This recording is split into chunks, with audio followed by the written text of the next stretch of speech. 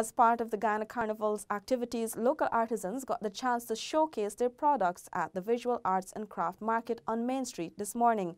Zanil Williams reports. InfoHub spoke with some of the participants about their expectations of the Visual Art and Craft Market. Well, it's supposed to be independent, so we're hoping that visitors would come, right? And these visitors now will see the kind of stuff that Guyanese do, craft-wise, right? And experience the Guyanese craft. Hopefully they take it, buy it, you know.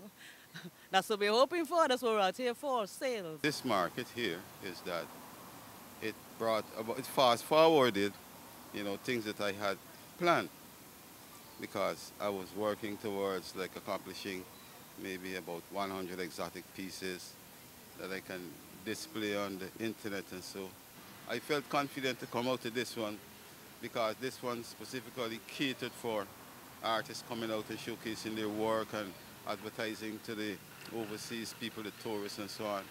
So it gives us a better option as artists and craft people. I am expecting the general public to just come out and support our local stuff, and we need the support.